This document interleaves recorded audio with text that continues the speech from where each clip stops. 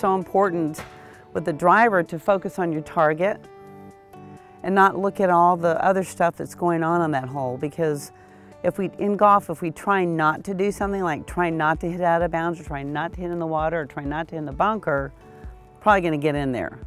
So my dad always taught me to step on the tee, and as soon as I walked up on the tee, start focusing on the target that I'm picking. So all the other stuff that was out there, trouble, just kind of went away. I never thought about it. So, you know, it's all about, you know, your routine. You take your practice swing, and then you got to pick out that target line. Looking at your target, draw that imaginary line to your ball. And if you can pick out a spot, a blade of grass, something that really just catches your eye. So you walk up to it looking at that spot.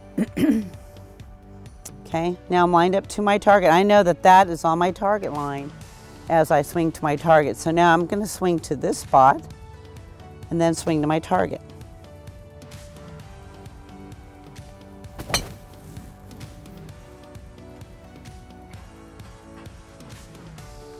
What that does too is when you come into the shot, if you know you've got to swing to that spot, even though I'm not looking at that spot, I'm looking at my ball, I see it in my peripheral vision.